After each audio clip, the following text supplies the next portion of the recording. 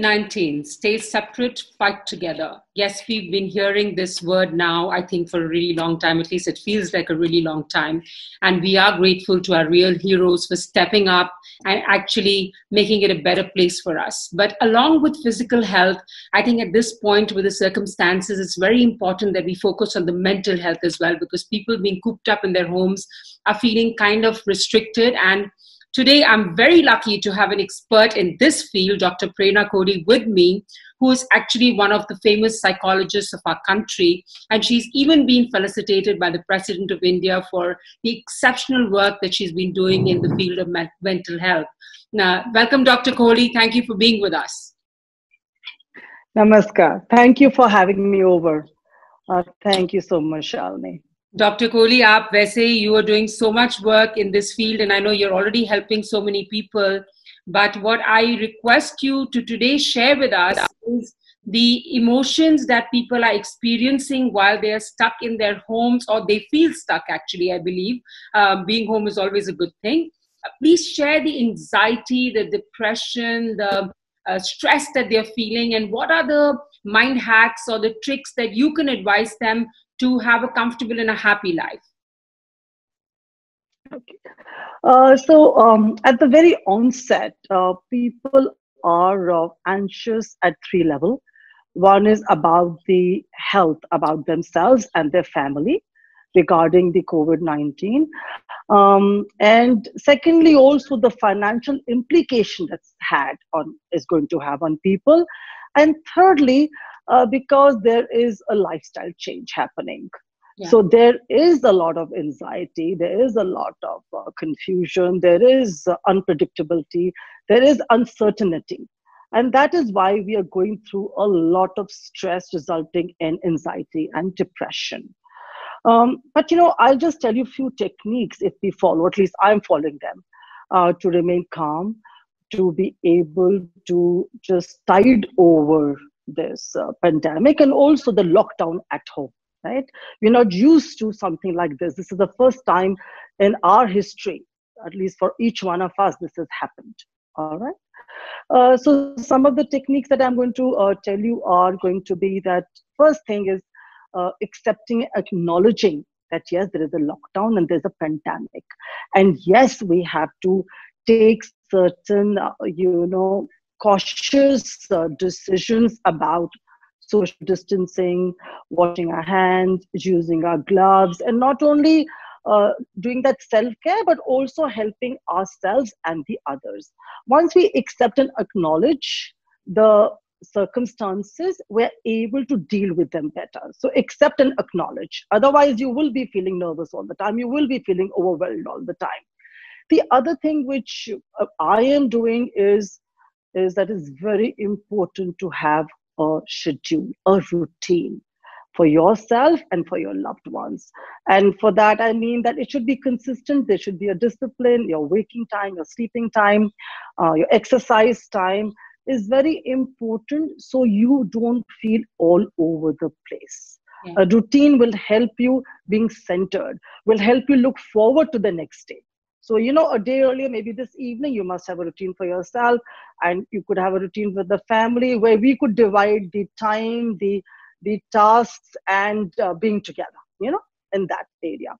And I will also really request that limit your consumption of media.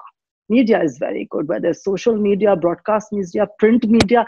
Please limit your consumption. If you're going to be looking at the screen all the time, for news, if you're going to be sending those messages all the time, there's going to be so much of overload. You're going to be panicky. And also choose carefully the media you are looking at, the media you trust.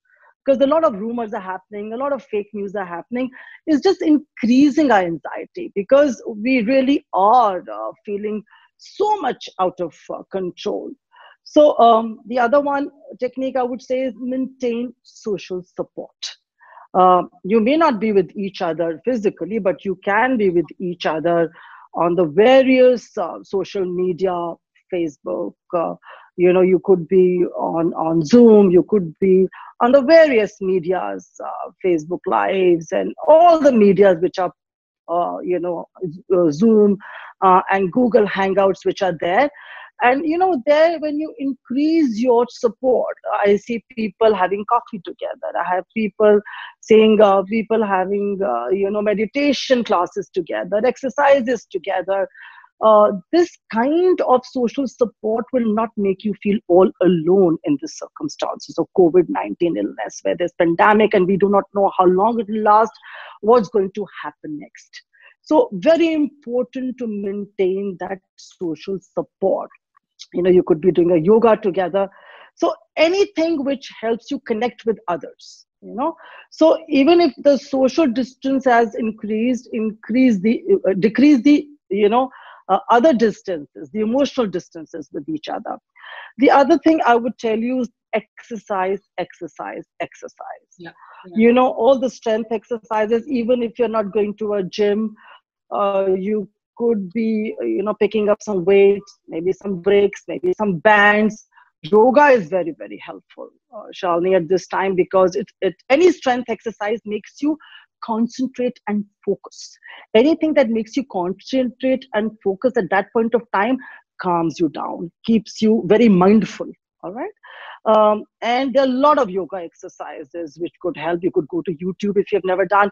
It's as simple as a laughing, asana, or, where people are just laughing like, ha, ha, ha, ha, ha. Right? Yeah, that's always feeling good. Because, yes, because the brain is already started transmitting the serotonin. All right. It doesn't know whether it is actually doing the exercise or not doing the exercise, whether you're watching the comedy show or you're just laughing plainly. Even humming helps. All right. The humming sound, which we call the, bumblebee sound, where you're doing, we would sing like songs like this. This also helps to drop in serotonin. These are things we already know. We just need to focus here. Yeah. And you could exercises like you could do skipping, you could do putting on music and dancing. You could be just, playing a tug of war. You could be doing anything that you fancy in terms of just, doing push-ups. But exercise is extremely important to make you feel good and help your movement happen, because either you're lying or you're sitting or maybe just walking only that bit. So exercising even in that spot would I'll really like to emphasize. And one of the breathing exercise which I would like to recommend, because anxiety is causing a lot of palpitation, a lot of nervousness, which is giving rise to sweating, which is giving rise to, feeling very jittery with your body. So one of the breathing exercise I will just do right now is, which I call even one breath meditation. So you could just breathe into the count of 4, hold into the count of 4, and breathe out to the count of 4. But this is unusual. I would like you to put your fingers on your throat. So breathing in only till your throat. So you're mindful of your breath. And breathing out, holding here for 4 and breathing out 4. And you'll breathe out like as if you're blowing candles on your beautiful birthday cake. So, I'll just demonstrate it.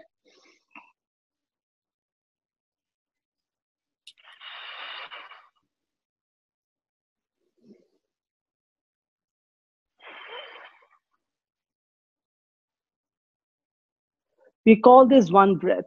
Why we are not going all over? Just so that we are at least focused that we are taking the right breath. Okay. amazing. The other thing I would like to focus on, the other technique, is that focus what all that you can control. What you can't control is the pandemic, probably the lockdown, your movement, your travel, your entertainment, your meeting people. But what you can control at this point in time, focus on that. You have a control on your creativity, over collaboration.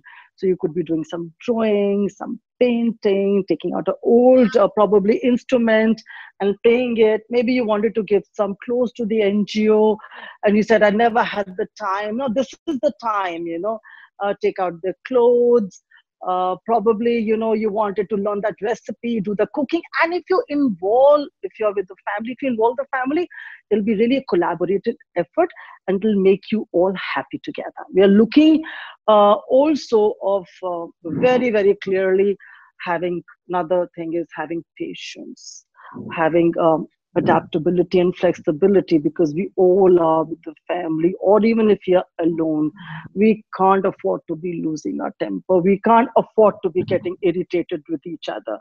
Yeah, because even if one person is angry, uncomfortable, irritated, the ripple effect happens to the rest of the family. And that's why, sort out your time, your task, and, your own space. All right, that is also very important. The other thing I would also tell you is very, very important is to externalize anxiety and stress, and what we call is narrative therapy. You don't say that I am feeling awful. You say anxiety is making me feel awful. So you say anxiety is making me feel awful. Okay, I'm going to deal with it by doing exercise. Or if you say that anxiety is not letting me concentrate in my drawing, you say, okay, I am going to deal with anxiety in a way that I'm going to take a break. Probably I'm going to clean the cupboard, or I'm going to cook, I'm going to do another activity, so anxiety doesn't come in my way. So you externalize it, not internalize it like we are doing. So then you're able to get more strength, so you're able to deal with it even more objectively. The other thing I would like to focus on is that, have a more logical way of looking at life. Balance all your feelings and emotions with logic. Look back at the history of mankind. Pandemics have happened, and people have come out of it.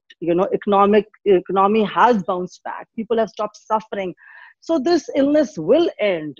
Economy will get better. We will stop feeling the way we are. We are very soon, matter of time, we will be stepping out. I want you to also have creative visualization of seeing yourself traveling at a very, very early distance, a very early time. So it's the way you want to look at your life at this moment. The other technique I would like to emphasize is a lot of positive affirmations. These affirmations are very inspirational sentences which help to foster more faith in the times to come, and to stand up to the adversity and challenges. And you could be using the mirror therapy, maybe stand in the front of the mirror. It affirms the positive sentences even more, because it seems that you're talking to somebody and it's coming right back to you. All right. So you could be saying things like, I am healthy. My family is healthy. I am calm. I am divinely protected. All right. Or something good is going to come out of this. Everything is well in my world. I hope this helps all of you to manage your stress, anxiety, and depression better. God bless each one of you, and let's all gather our mental and emotional strength, and we shall overcome this. Thank you very much. Thank you, Shalini. Dr. Prerna, that was absolutely super amazing. And your tips, if people actually apply them to their life, they are going to see a difference and they are going to feel happier for sure. My little two bit, if you wake up in the morning and you get up and shower and get dressed, that's the way to start the day. Because if you don't do that and you say, oh, we don't have to go anywhere, so how does it matter that we not shower now, I can do it later?